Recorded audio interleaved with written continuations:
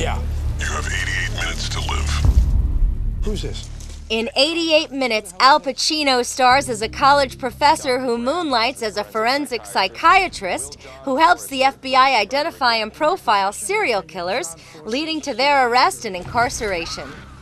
Pacino starts to receive harassing phone calls from a person who is threatening to kill him, and at one point gives him 88 minutes to live. Pacino talks about why his character is troubled. He enjoys the challenge of things, and that's what's gotten him into trouble before. But he takes on things that are seemingly insurmountable in terms of,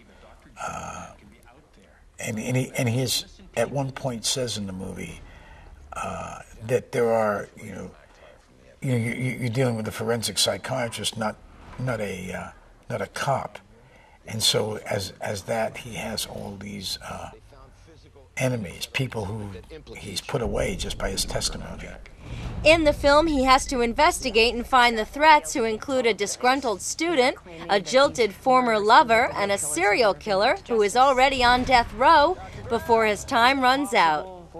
88 Minutes opens next Friday, April 18th. Where you going in such a hurry, Jack? Can't you see this as a frame? Just give me some time, okay? How does it feel?